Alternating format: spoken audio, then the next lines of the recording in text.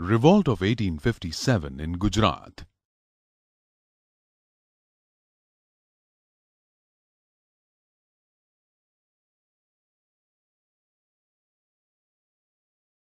In this module, you will learn about the spread of the Revolt of 1857 in Gujarat.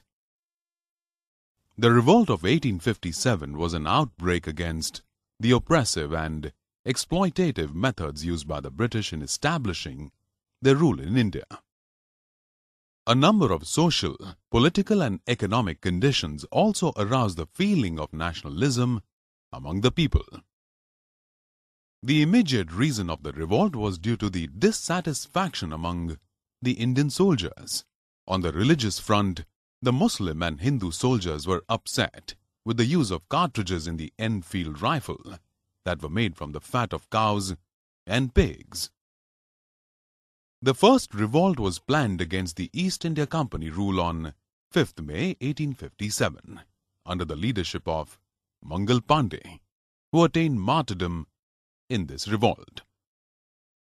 Later, the revolt also spread to various regions in India. The revolt spread to Ahmedabad in present-day Gujarat in June 1857. It was started by the 7th Battalion of Army.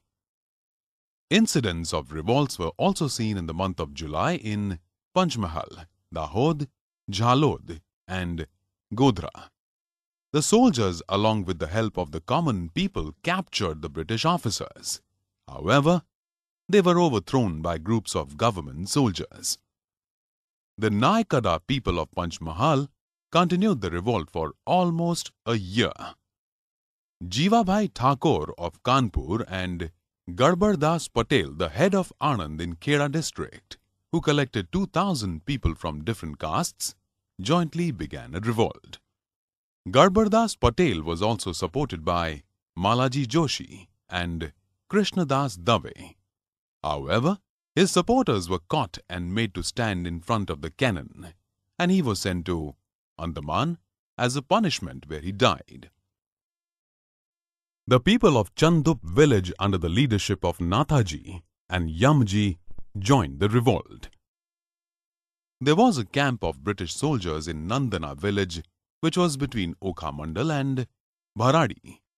Donovan, the Navy Commander-in-Chief, reached Bay of Bait with his soldiers on 4th October.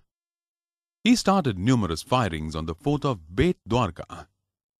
The Wagher women wetted their mattresses and took these firings on the fort, while the men fought with weapons.